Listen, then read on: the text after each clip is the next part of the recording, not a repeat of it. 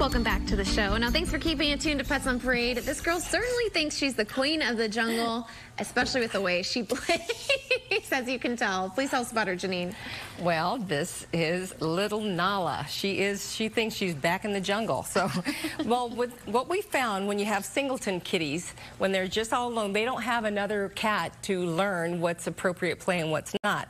So basically, you have to redirect. Don't ever use your hands to play with kittens, because then whatever that movement is, they start going after it. So we usually give them things they can wrestle and things that get their attention. We pet them from the behind, and this kind of stuff. I mean, it's kind of the age, you know, the 10-week age is, this is what they do. But she's going to be fine once she gets a little bit older and starts chilling out a little bit more. So don't give up on them, because it's just a temporary thing. And it's just, you know, they're super excited about all their new things in their life. So give Nala a little shot and you won't be sorry. And we always have behavior tips on our website as well, so thank you for that information, Janine. And now we have a pup who had a little bit of a rough go, but just is so sweet, Perry. He is. He's very, very scared right now, but it's such a sweet little guy.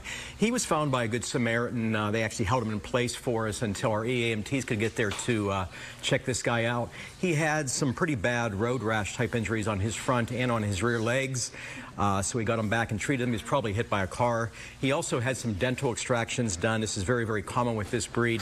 You know, right now, the Arizona Humane Society public clinics are offering 10% off dental services. Dental health, just like human health in puppies, is extremely important. It all starts with good teeth. So take advantage of this special offer and get your animal in there to have their teeth checked out. Oh, so cute. Yes, thank you, Perry. And now we're ending the show with another cute calico. Lisa, who is this? This is Dusty.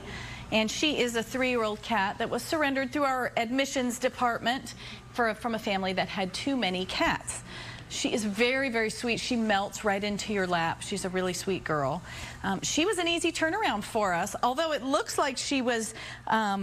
She came in and needed some treatment. She really didn't. This sweetheart just needed to be checked out by our vets, get her vaccines, a quick spay procedure, and then she is ready for her forever family. She likes toys with bells and crinkle toys, and I think that you're really going to find she's one that rolls up in your lap while you're watching TV at night.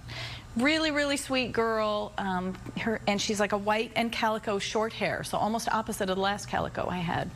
So come down and meet Dusty. She has been ready for a new family for a few days now. And you guys talked about melted butter earlier. She's just melting in your hands. I love that. Thank you, Lisa. Thank you guys so much for tuning in to today's show. If you have any questions about any of our pets, make sure to visit the website on the screen. And of course, special thanks to Ron and Linda for being here and for everything that they do. And thank you guys for your support. Remember, we have a match going on right now up to $10,000 to help twice as many pets. So make sure to visit azhumane.org/match. We'll see you next week.